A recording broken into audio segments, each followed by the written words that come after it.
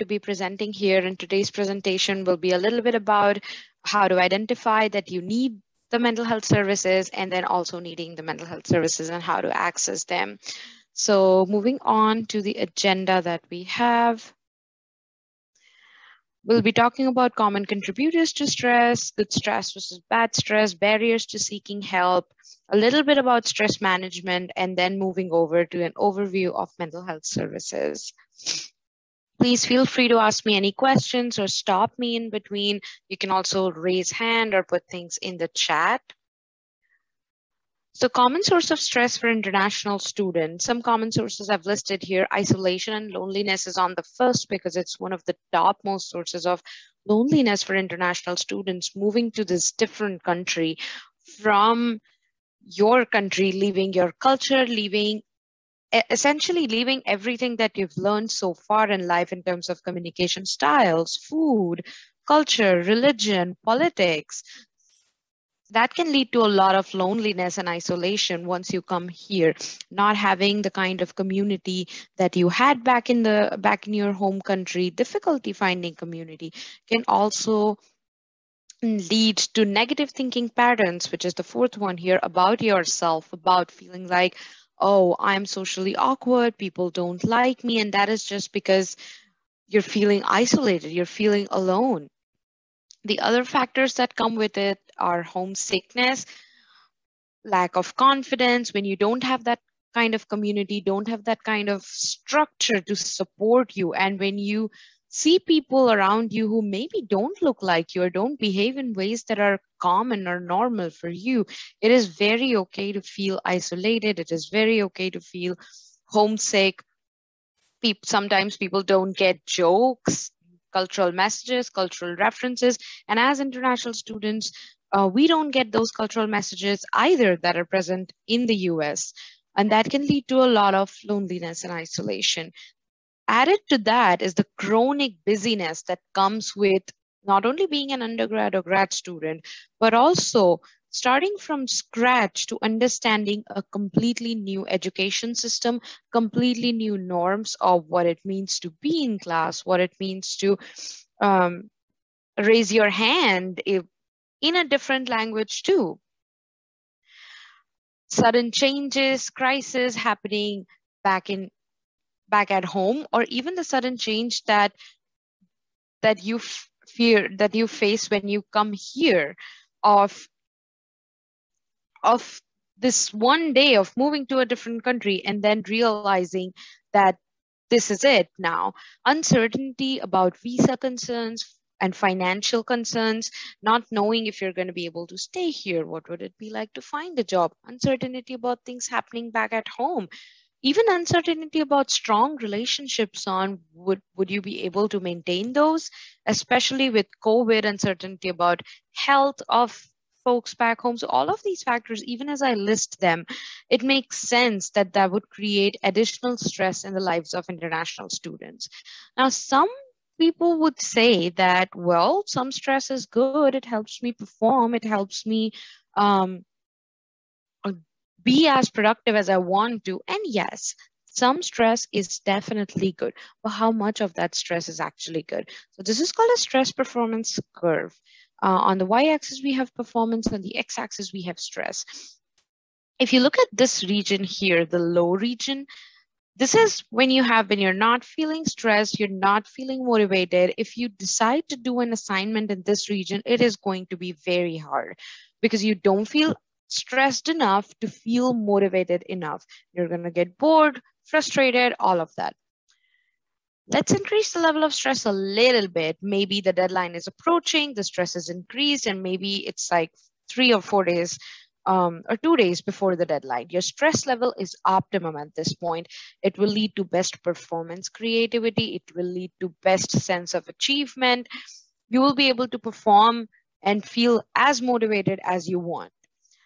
Now, let's increase the level a little bit more. Say it's 4 hours before the deadline or 2 hours before the deadline. Your stress level is so high that you end up feeling overwhelmed, exhausted.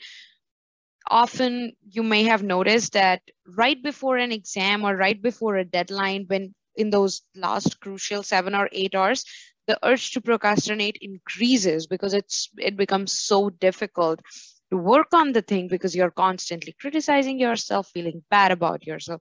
So this level of optimum stress is what we are looking for. How do we know though if we are here or if we are in the high level? So let's see some steps for recognizing that stress.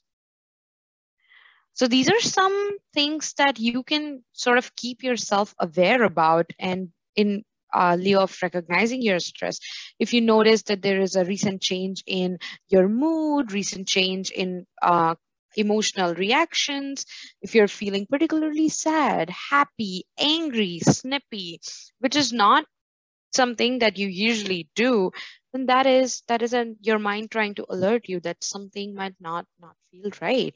If you notice that you're constantly sleepy or not energized even after getting a lot of sleep, not being able to sleep, that is also a very good awareness. Changes in personal hygiene in terms of not wanting to shower after 5 days as well, not wanting to do basics like eating, not wanting to drink water, not just wanting to take care of yourself at all. Another good cue is isolation and not showing up for things. Not showing up for meetings, classes, work is fine some days. But if you find yourself not showing up for things that you enjoyed, classes that you enjoyed, social gatherings that you enjoyed before, then that is another way of your body and mind letting you know that something is not right. I'm not being taken care of. So now I can't enjoy things that I wanted to enjoy. Also, another good one would be low self-esteem, constantly feeling like you're thinking negative thoughts about yourself, you're criticizing yourself, um, thinking of thoughts like, oh, I made one mistake, so now I'm a failure. All that type of thinking. So these are some things that can help you recognize your stress. If some of these stand out to you, I would really encourage you to sort of have them on a piece of paper somewhere in your room, so that in moments when you're feeling overwhelmed, in moments when you're not liking the way that you feel, you can sort of look at this and be like, this is happening. That means my mental health is not at its best. My well-being needs attention. The next one here is, what do you do after, even if you have recognized that there are so many barriers to seeking help? And the first one that I want to talk about is difficulty recognizing that need for help. So even if you're aware that there is something going on, it can be really hard to admit that you may need support, you may need to reach out to somebody. You may hear others or yourself saying, I'm fine, others have it worse, I don't have these problems, look at them, they have these problems. The next one could be difficulty prioritizing your need for help, blaming it on time. You don't have time, my workload is immense, I have this going on. And to that, I would say that is all the more reason, if your workload is immense, for you to take care of yourself. The third one that shows up a lot for international students is difficulty asking or reaching out to mental health services because of cultural factors. A lot of cultures have a lot of stigma against mental health. My family particularly did not appreciate mental health, did not think that mental health was a thing. And it can be really hard, even if you believe that mental health is a thing, it can be really hard to go to therapy or ask for help when all your life you've heard that asking for help makes you weak, asking for help is not a good sign, you should be resilient. Um, so all of that can be very difficult to sort of mold and then go into asking for help. And some of it can lead you to feel embarrassed, shameful, or guilty about seeking help, even wondering, um, how can I complete my PhD, MS, undergrad, my courses if I can't deal with this pressure? How can I be here? How can I be a good student at this good university if I need help? The other one is isolation in your concerns also shows up a lot in the cultural context of not being able to talk openly about mental health because of the stigma and feeling like you're the only one who's struggling with it. Everybody else has their life together. Social media also contributes a lot to this because People just post happy times on social media, and we see them and we think that they're having a really good time when actually they might not be having a really good time. And then the last one, which I'm going to talk more about in this presentation, is not knowing where to go at this humongous monstrosity of an organization with so many services. How do you figure out where to go and what to do?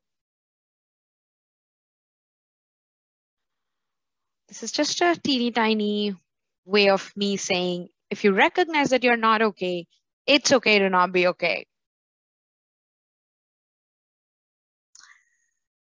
Just some caveats about stress management before we move on to services.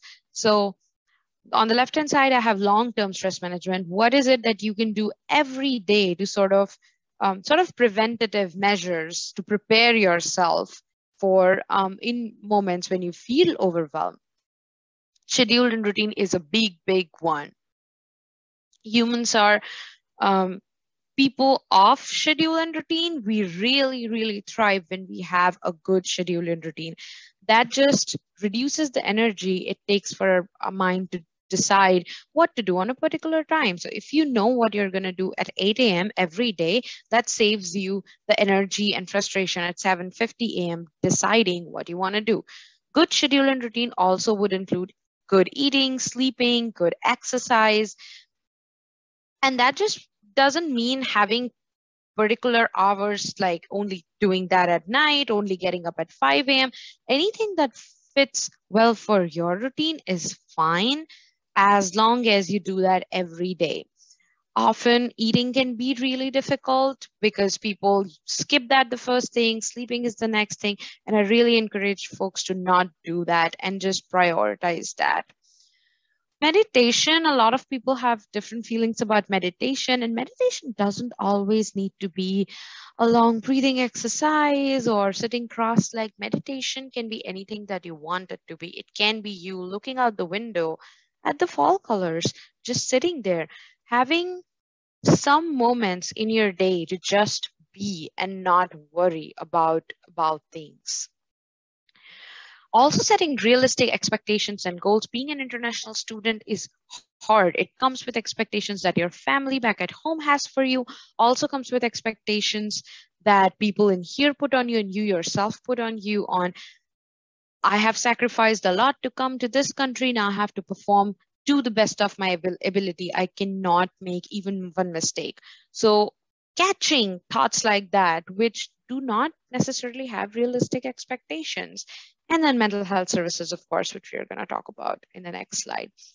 But what to do if you're feeling really overwhelmed? What would you do in the moment? Some things to do in the moment could be, one, showing kindness and compassion to yourself, not letting those negative thoughts take control of you, practicing a mantra, practicing things that you would probably say to a friend.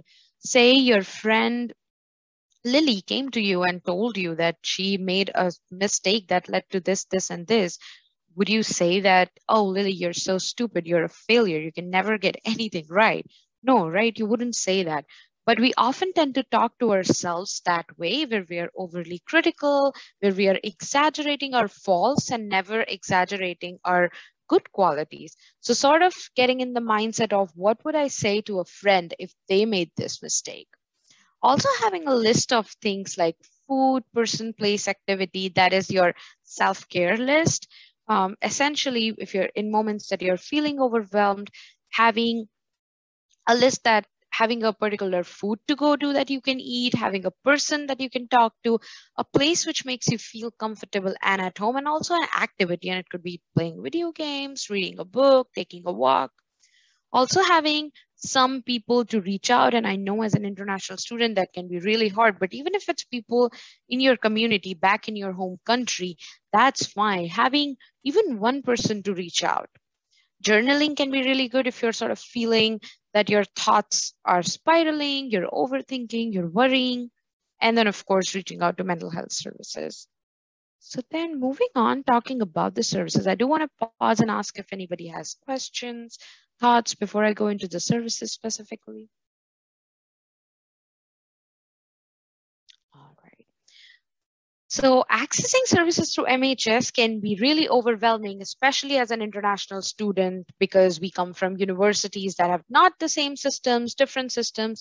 So one, MHS services are free for all students because you pay through it from your from the fee that you pay at the end of the semester. So it's included in your fees. I do encourage you to just make use of it because it is you're already paying for it. So do make use of it. Now, the first step to make use of in mental health services is getting an access appointment. An access appointment is a 20-minute appointment over the phone, which happens with a mental health counselor. And that is essentially an appointment for you to figure out what is it that you need. So even if you feel like, I don't know what I want, what am I going to say? You can just be like, I think I'm not well. I think I'm not doing great. This is happening to me. Can you help me? And that access appointment and that the counselor that you would be talking to would be able to connect you with the service that you need. And I'll be talking about what the exact services are. Now, how do you get this access appointment? You can get it online by signing into your My UHS portal. And then you will be able to see a list of provider names, see a list of their availability, and sort of sign up. The other option is calling our front desk at 608-265-5600, option 2. And then you can just say, hey, I'm looking for an access appointment. All services are virtual right now. Access appointments are being done over the phone. So now what happens? What are the services that you can get after this appointment? So once you're done with that appointment, the counselor will tell you about the following services. So the main one, definitely counseling. If you're looking to get counseling, UHS does counseling, individual, group, and couples. Individual counseling is when you meet with your counselor once, maybe 2 to 3 weeks. You get 10 sessions per year. And that space can be anything that you want it to be. If you want it to be a space where you just process stuff, that it can be that. If you want it to be a place where you want to learn more skills, sort of talk about things, explore things that happened to you in the past, it can be anything. A lot of people have many assumptions about what counseling is. It can be anything that you want it to be. So that's individual counseling, something that you can get inside UHS. Another one would be couples counseling. If you do have a partner and they are in Wisconsin, then you can definitely sign up for couples counseling. The partner does not need to be a student at UW, but they do need to be in Wisconsin. The third one is group counseling, which also a lot of people have many mixed feelings about. Group counseling can be an excellent source of finding that connection, that missing community feeling. It is your one and only way to get feedback from people who are like you, may have shared experience like you, and are willing to give you direct, honest feedback about yourself and are willing to take yours too, because we create a safe and trusted setting.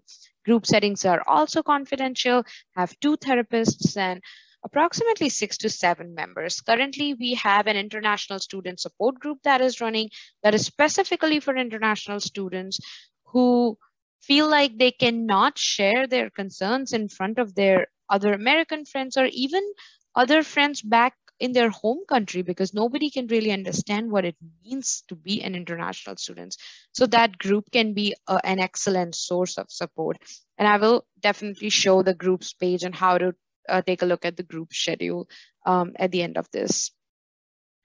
The other, but what if you're looking for one-time support? You don't really want to be in counseling forever. You don't really want to do more than 2 sessions.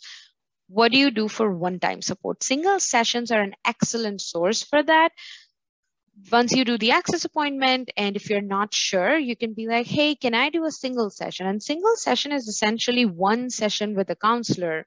It's a 50-minute session where it's a chance for you to either do some problem solving, get some specific things sorted, or just figure out what would it be like for me to be in counseling. And if you feel that counseling would be a good option, then you can always move from single session to individual counseling. The other one-time support options are workshops. We do workshops constantly, almost every 2 weeks. They are sometimes targeted at specific populations, like this particular one is a workshop for international students. But a lot of times they are open, they're about how to deal with anxiety, skills you want to know for anxiety, skills to excel in school, how to increase your communication skills, all of those topics. So, and I will also show where to take a look at which workshops are happening when. The other services that MHS has is assessment.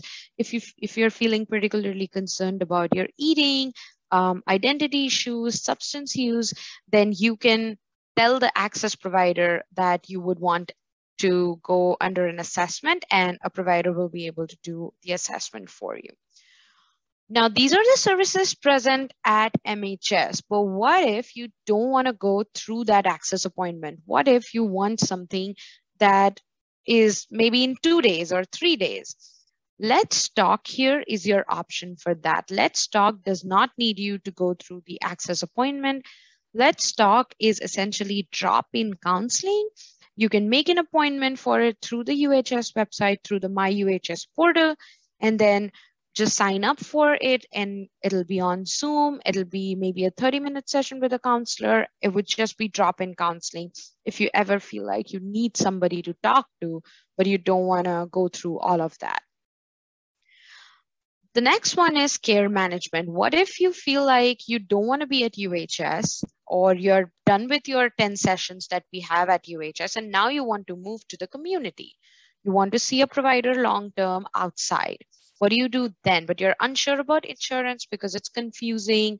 You don't know how that happens. Care managers are people who are aware of insurance needs, who are aware of providers with specific identities. Wisconsin being a predominantly white state, it can be really hard to find a provider who holds ethnic or racial identities as you. And care managers are folks who can help you find that provider. Again, you will go through the access appointment first, the one that we talked about in the previous slide, and then they will be able to set you up with a care manager. It'll be a 30-minute appointment, and then the care manager would be able to figure out what your insurance is, what options does it give you, where can you go with it, etc. Some other services for MHS. There are also bilingual services available at MHS. So if you're wondering, if you're confused, if you don't want to speak to your counselor in English, if you don't feel comfortable in English, we do have Spanish speaking counselors and then our Mandarin speaking counselor as well. And you can ask for those services. Even if you feel like you are comfortable with English, you can still ask for a specific identity-based providers and be like, I'm only comfortable seeing an Asian provider or a female provider, etc., etc. The other service that MHS has is survivor services for survivors of sexual assault. If you feel like you've experienced a sexual assault, harassment, dating, domestic violence, stalking, anything of that sort, survivor services is an excellent resource. The 24-hour crisis line. Now, what if you're in immediate crisis? What if, and crisis doesn't have to be, have to look a certain way. Even if you're feeling extremely overwhelmed, you don't know who to reach out to, the 24-hour on-call crisis line is available to you every day. No matter if it's 3 a.m. at night, somebody will be there to talk to you if you're feeling essentially anything. There are also some online resources. Silver Cloud is one. It is an application that helps, has modules for depression, anxiety, body concerns, sort of helping you set a routine for yourself, helping you help yourself if you don't feel comfortable sharing those concerns.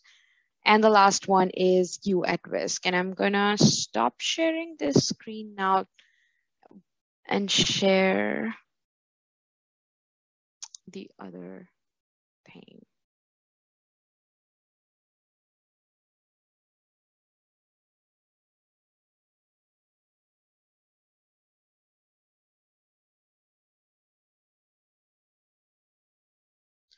So I'm going to share the groups page for MHS just for y'all to have a quick look at before I end.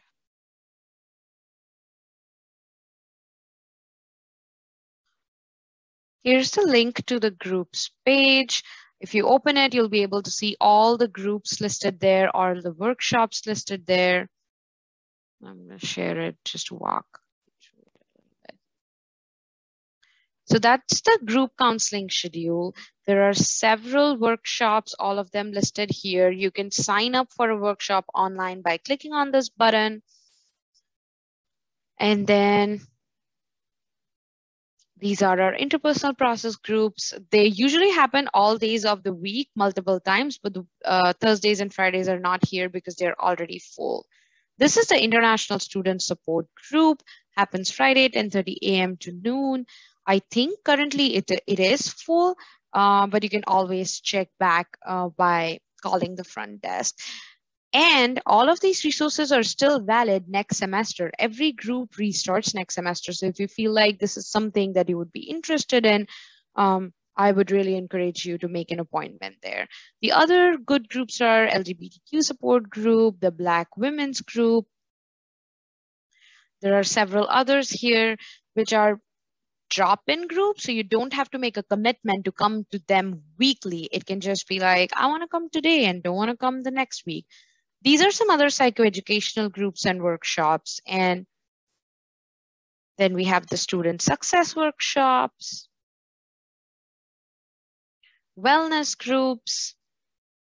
So this page can be a helpful resource to just sort of go through it and figure out what groups feel good to me, what workshops feel like I want to do them.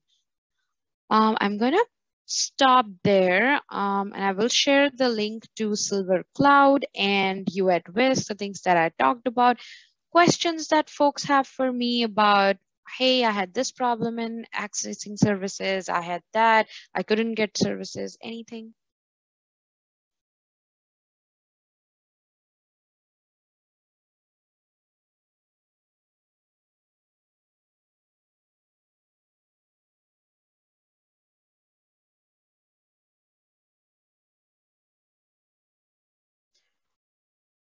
Okay, I will.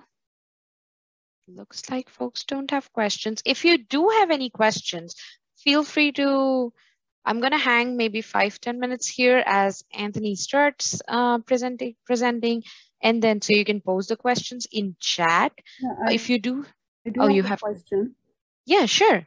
Yeah, so other than the indicators of stress, are there other ways through which someone can know if there is a mental health concern? So rather than just recognize like I'm going through emotional outbursts, are there are there ways to investigate this to be sure that it's not just a one-time thing, that there is really a mental health concern?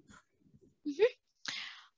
And that sort of depends on the kind of mental health concern that's showing up for someone. I would say that those signs of recognizing if things are changing for you suddenly uh, are a good first attempt. And then once you meet with a counselor or a therapist, that would be the second step to sort of figure out what's really going on. Is it situational stress? Is it something that you need to be concerned about? Do you need significant life changes to deal with it? Does that answer your question? Yes, that makes sense. Thank you. Mhm. Okay, so you can post questions in the chat. I'm going to be here 5-10 minutes till Anthony starts presenting. If you have more questions, please feel free to email them to Yuriko. I'm also going to actually share my personal email here in the chat so that you can email me too. So that's my personal email, and you can also email me with questions, email Yuriko with questions. Thank you so much for listening to me and being here. Please be kind to yourselves and take care of your mental health, okay? Over to you, Anthony.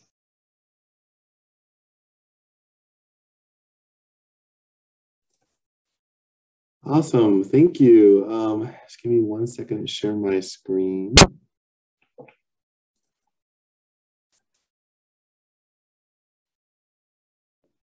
All right, can everyone see that? I hope so.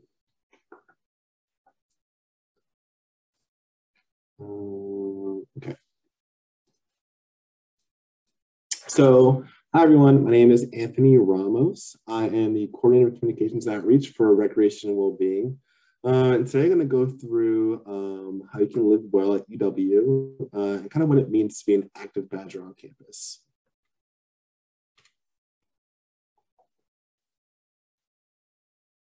So what we'll cover today, we'll cover who we are and what we believe in, how you can find your fit at UW, and why it's important to live well. So looking at a broad perspective of recreational well-being, about 70% of all students participate in at least one of our activities throughout the year. About 1 in 5 students play at least one intramural sport. We have over 500 student employees. We also have 8 recreation centers and outdoor spaces with brand new state-of-the-art facilities and 2 new synthetic turfs by 2023. So our mission here on campus is we move Badgers to play hard, get fit, and live well. And so we believe playing hard is more about giving our all than it is about winning. We believe getting fit is more about being confident in how you feel rather than how you look. And we believe living well is not a destination, but a journey to do what is best for your body, mind, and our world. So everybody is welcome on in our facilities. We're here to help you find your place on campus. So the first thing, similar to MHS and UHS, is membership is already included in your tuition. So a lot of our services are free to students as long as you pay your segregated fees to the university. So we have quite a bit of spaces on campus, and we'll go through what each space is. But basically, the spaces in red are the spaces that are our buildings. The spaces that are in gray are outdoor fields, and we do have one space in black there that's under construction. And again, I'll go through each one more specifically, but just know that we are on many places on campus. So no matter where you're living, if you are in Madison, then you can have access to awesome facilities. So our first flagship facility is called the Nicholas Recreation Center. That recreation center is an enormous 5-story facility where students are welcome to play sports, exercise, swim, work out and use weights, run. There's a track on the top floor. So it's about 5 floors of fitness space in which we host all different activities. We're open typically around 6 a.m. in the morning and close around midnight during the weeknights, and a little bit earlier in the weekends. But this is on the southeast side of campus. And if you have not been there, I definitely recommend going in and getting a tour.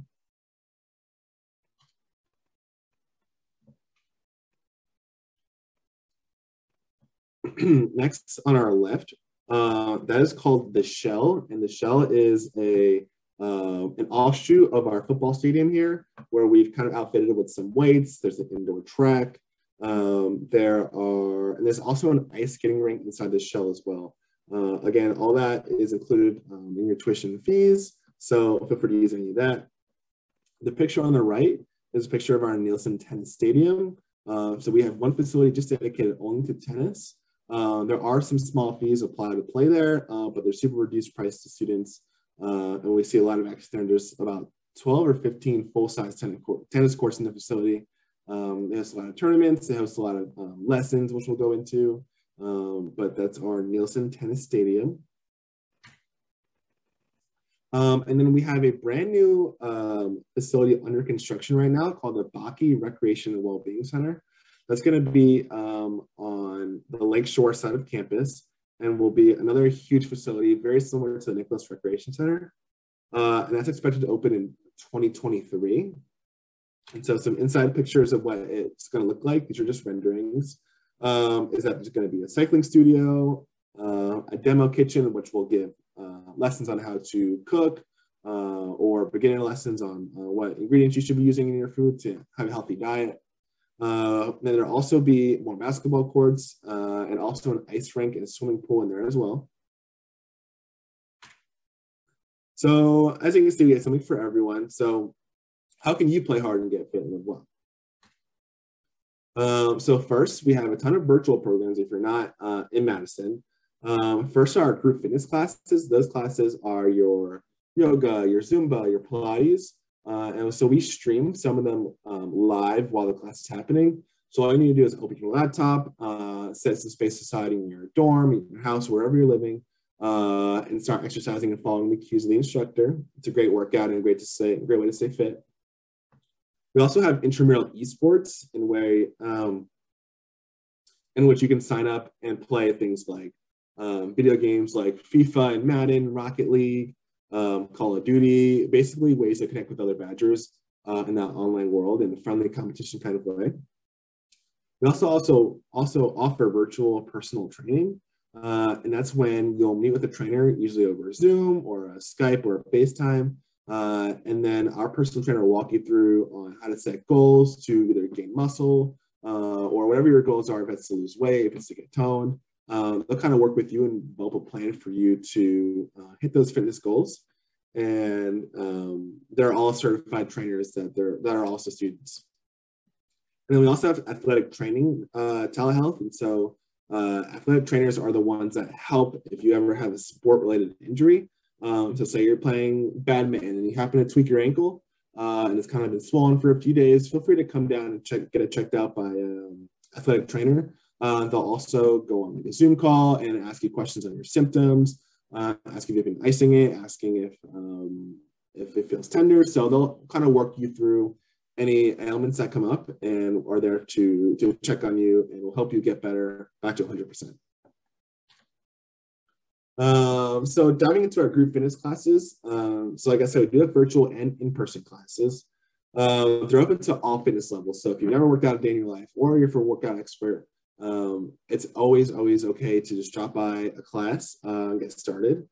So we offer yoga, Zumba, group strength, and some more intense ones. So your yoga is going to be a little bit slower, a little bit calmer, and then your high intensity ones are going to have you sweating, have you have those arms burning, and actually using a lot of weights. And so it's kind of whatever you prefer in your workout style.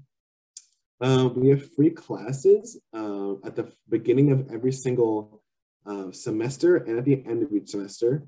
And then after, in between those time periods, you do have to pay a $30 a semester or $50 semester group fitness pass. Mind you, this money that you're spending goes directly back to our group fitness instructors, which are all also students. So the money we gain from our group fitness passes all gets paid back to our instructors who are also students on UW campus. And a lot of them are studying different things in health or kinesiology. And so they're supporting their well-being on campus and providing that payment to them. We also offer intramural sports. So that's basically when you play sports against other UW students. There can be competitive or recreational leagues. Not everyone wants to try their hardest all the time. It can be just for fun. Some examples, we have frisbee and hockey, sand volleyball, tennis, soccer, basketball, lacrosse, and a lot more.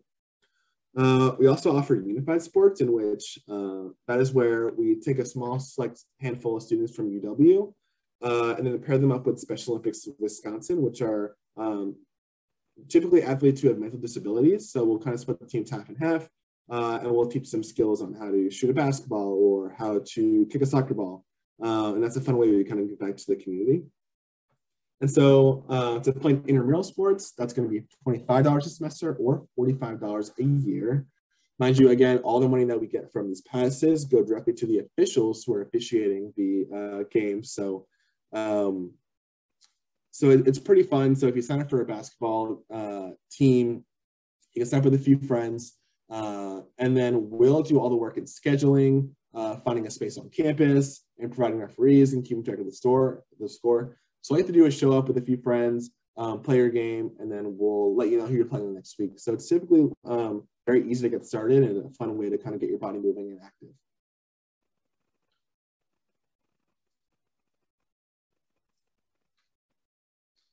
So sport clubs are a club. There are clubs that fall under recreation and well-being. And so these are a little bit more competitive clubs. And we have 48 total.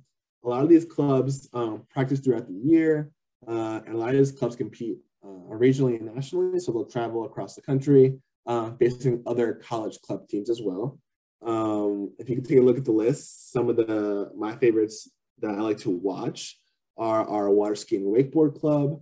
I think our dance league team is really cool.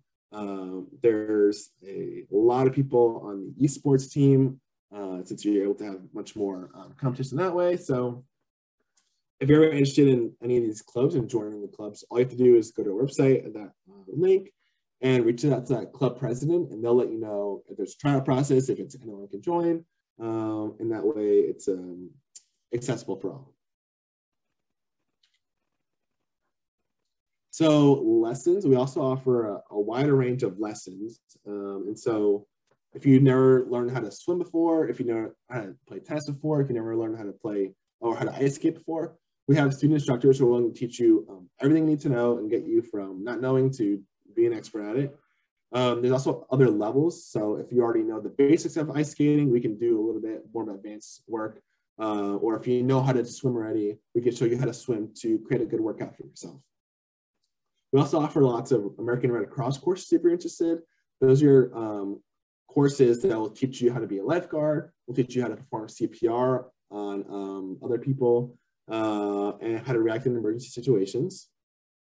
We also have an introduction to Olympic weightlifting.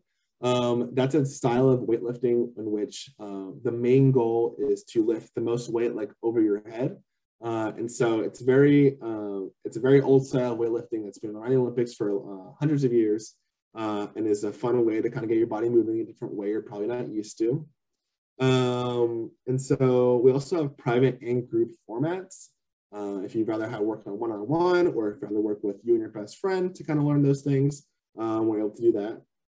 And we also offer a self-defense course, which is targeted towards our women population, and can teach you the skills to keep yourself safe on campus if you think that's what you need.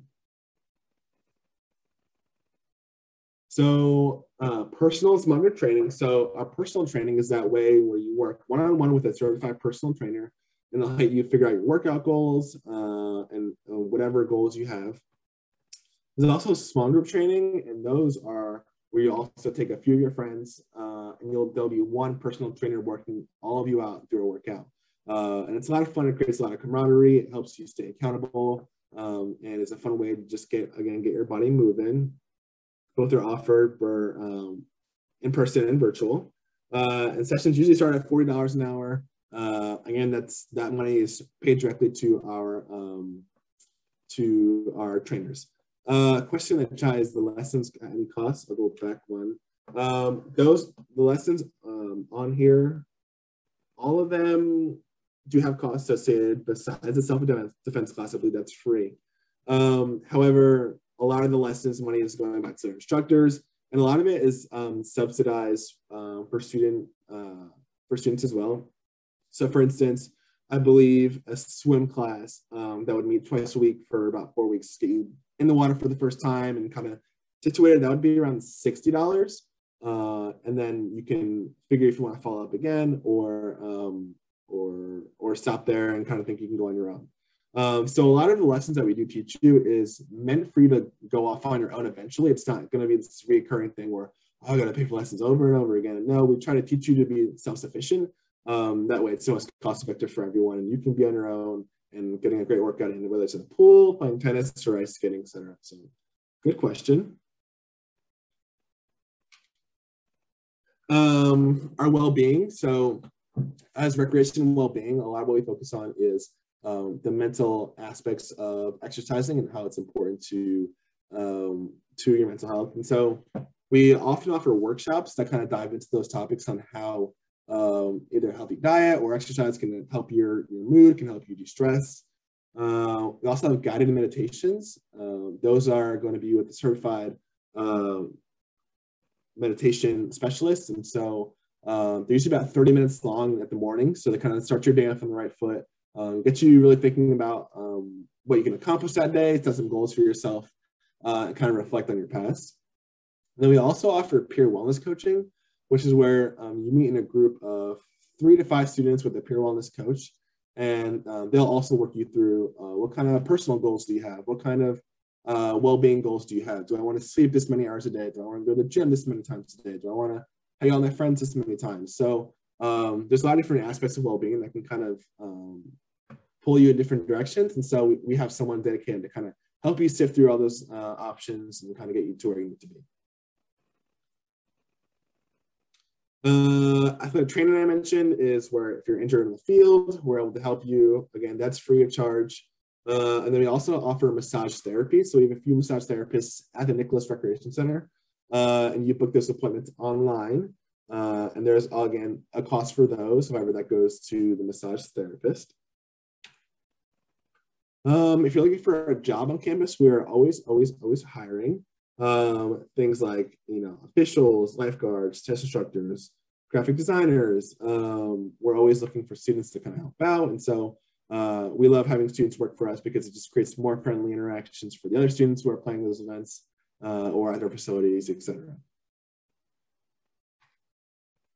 So life as an active badger. So why is it important to stay physically active on campus?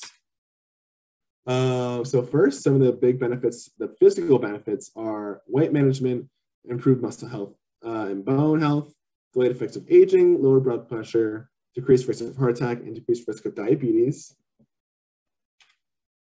There's also those mental health aspects as well. So reduce stress, improve memory, focus, and productivity, better sleep, improve mood, and increase energy. So when we dive a little bit deeper into that well-being aspect, so well-being itself is the active pursuit to understand and fulfill individual and collective human needs. So that's going to be your overall, do I feel well? Do I feel safe? And we break these down into actually 7 different aspects of well-being. Health, meaning safety, connection, achievement, growth, resiliency. So if you find this balance in your life where each one of these 7 aspects of well-being is like checked off, then that means you're in a good, healthy state. You're a balanced person. You're someone who is on top of their stuff and is happy with their life. And so we can kind of deep into what each one means exactly. So you can increase your overall physical and mental health by using our services and utilizing everything we have to offer. Finding meaning, it means finding something larger than yourself. So when you come to our facilities or to our player sports, are you part of a community or are you just by yourself? Are you joining a sport club or are you just an active user who goes once a week? So it can mean, meaning can mean different things to different people in a lot of different aspects. Feeling safe means to be able to be yourself in our spaces. We celebrate many different types of cultures, types of genders in our spaces, and so it doesn't matter who you are, where you come from, you should feel safe in our spaces, and we're always actively working to make students feel that way. And then creating connections within the Active Badger community. So if you enjoy talking with other people, hanging out with other people, then hopefully you're finding those connections at our spaces. And if you're taking your friends out to an ice skating night, or if you're taking your friends to walk around the track, then you're just creating memories for yourself and connections that are just built stronger once you have a friend that kind of goes with you through some of this stuff. For achievement, you can discover resources to achieve your goals in and outside of the classroom. You may have goals to, I want to learn how to swim, or I want to lose X amount of weight, or I want to lift as much as this, or I just want to go once a week and twice a week and just get my steps in. It doesn't matter what your goals are. We're here to help you every step of the way.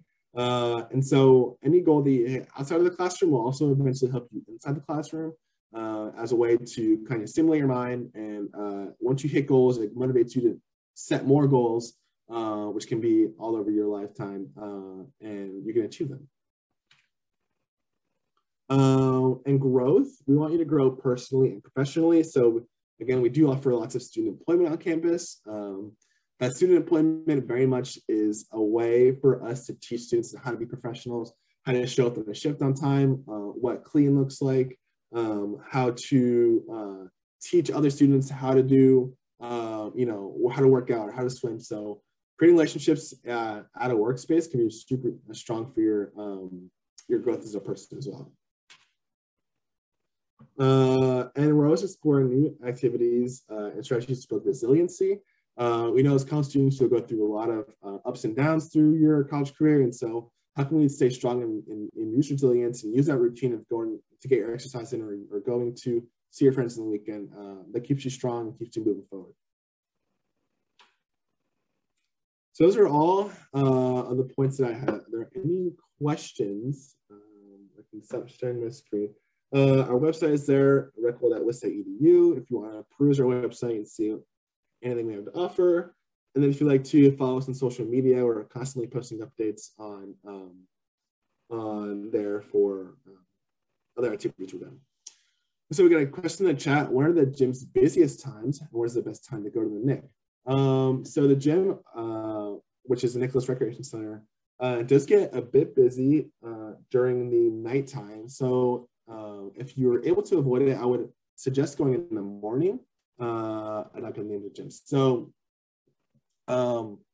let me continue answering this question first. So the NIC is super busy around 4 p.m. to 10 p.m. at night. So if you're able to get there anytime earlier in the morning or throughout your day, a lot of students will sometimes, go to class, then they'll go to the NIC to work out, and they'll go back to class. There's showers in the NIC, there's lockers if you need to put your stuff away, if you need to get cleaned up after a workout. That's the easy way to do that. And another question says, I did not get the names of the gyms. So our flagship main facility on campus is called the Nicholas Recreation Center. That's going to be the 5 floors in the huge ginormous building. It's a little bit overwhelming at first when you walk in, but we have super nice staff at the beginning of the entrance of the facility. So if you go up to them and ask them, hey, can I get a tour of the spaces? They'll be more than happy to show you around. And so, can you please type it? Absolutely.